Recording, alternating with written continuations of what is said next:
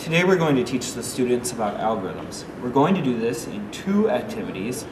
One, providing an introductory look at what an algorithm is and what the goals of an algorithm are. And the second one will be with them implementing their own algorithms to solve a common computer science problem.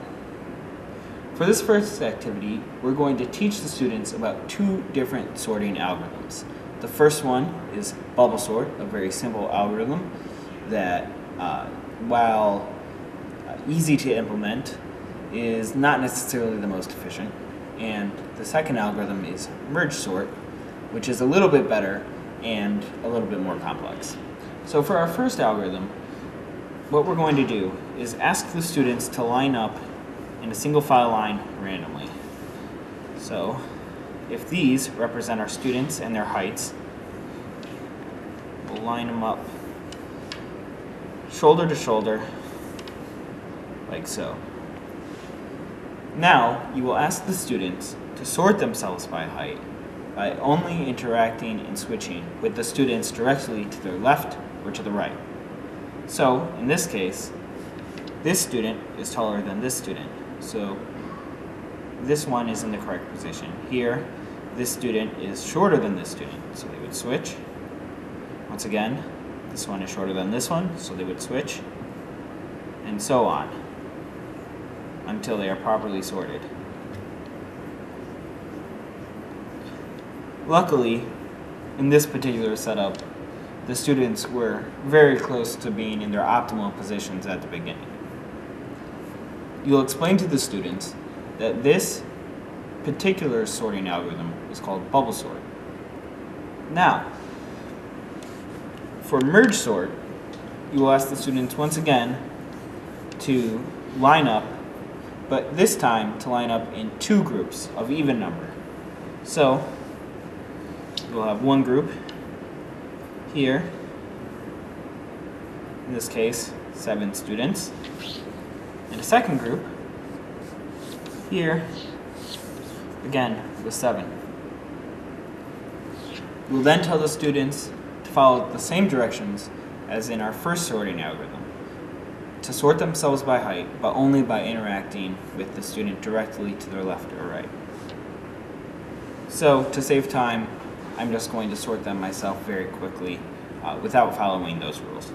Now you will tell the students to merge the two groups by pairing the smallest student in your first group with the smallest student in your second group, the second smallest student in your first group with the second smallest student in your second group, and so on.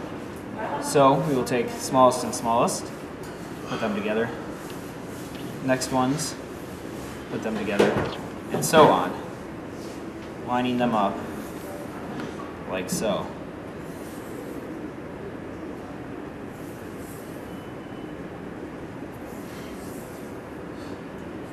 Then they will once again follow the rules of sorting by interacting with the students directly to their left and right.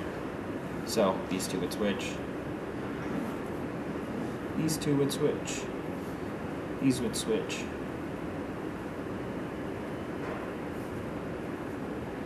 and so on.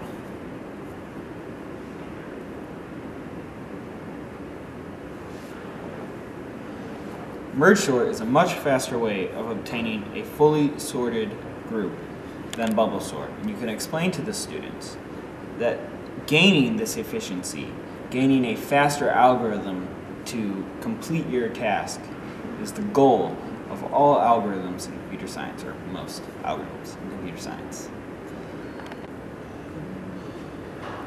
For our second activity, we're going to have the students perform a simplified version of the classic traveling salesman problem. The traveling salesman problem consists of trying to find the most efficient route to connect a series of points and get back to the original starting point. In this case, we're going to ask the students to start at point A and travel through each of the other 4 points, B, C, D, and E, to finally return to point A. They can go through the points in any order they wish and take whatever path they want, in the goal that they will achieve the most efficient possible route.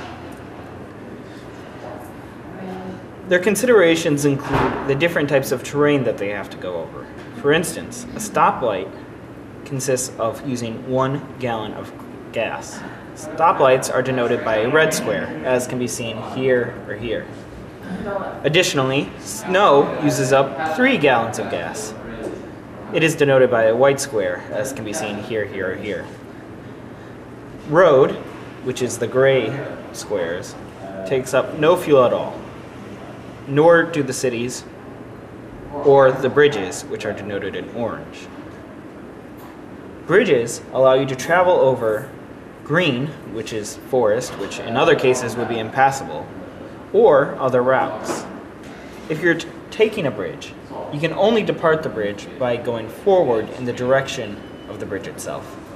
For example, if I were to start at point A, travel over the snow on this square here, and then take this bridge, I would pass over this path here horizontally, pass over this path as well, and end up on this snow square.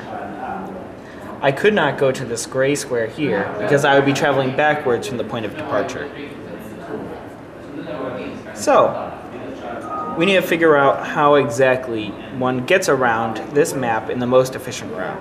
To do this, students should calculate the individual costs for each of the paths available. For example, to get from point A to point B, you would have to go past this red stoplight, past this red stoplight, and then on to path B, or point B. Since stoplights have a cost of 1 gallon each, the total cost for this route is 2 gallons. You will continue in this manner, going through each of the individual routes between points. So, from point B to point D, you only have to cross through 1 red stoplight, so the cost is 1 gallon.